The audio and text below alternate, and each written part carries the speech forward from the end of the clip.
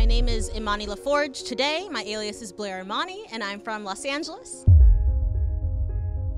My first point of contact was watching Star Trek with my Uncle Craig, trying to figure out if Worf was really like that, later realizing that Mr. Dorn does not appear that way, but really just being interested in what the future looks like and that it includes Black people.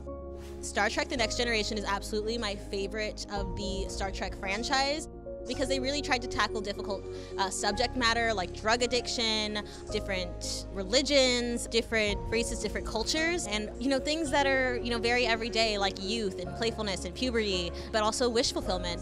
Star Trek The Next Generation represents so much, and being a historian, in my day job, it's really exciting to go into sci-fi and see not what was, but what will be. Boldly going is definitely my motto from Star Trek The Next Generation. At the beginning of every episode, you have Picard saying, "Boldly go where no one has gone before." And I think that's powerful because there are so many things that we have to boldly go and do in our lives, whether it's speaking up at school or at work or at home.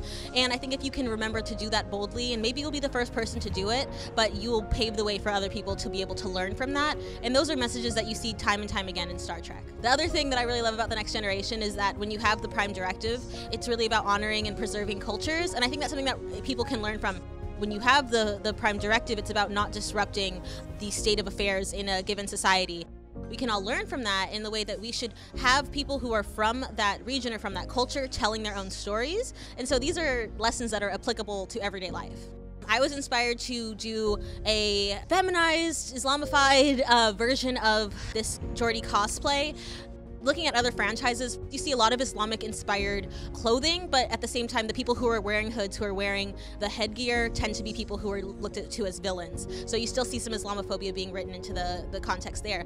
Whereas in Star Trek The Next Generation, you see a diverse array of cultures and being uplifted, not necessarily being derided in the same ways as are told, in present day. So I wanted to kind of accentuate, like the feminine form, because it's one thing to dress exactly like the character, but it's another thing to say, I'm going to step into this character and bring myself too. Oh my goodness!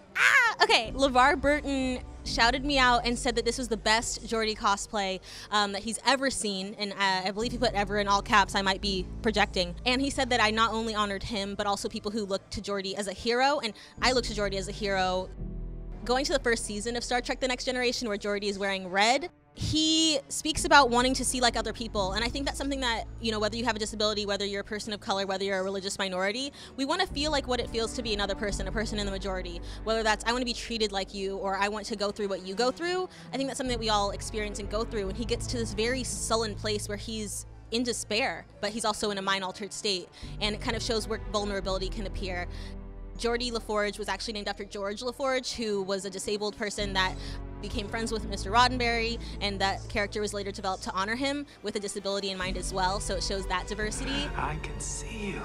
The Star Trek universe, let's pray that we can keep our consistency, we keep our continuity, because us as fans, we will be on it. But we are also excited for the franchise to live long and prosper, so to say. And I do hope that our favorite characters make an appearance, LeVar is out here, still acting, still working. Will Wheaton's around. It'd be great to see an appearance maybe in some type of alternate dimension episode.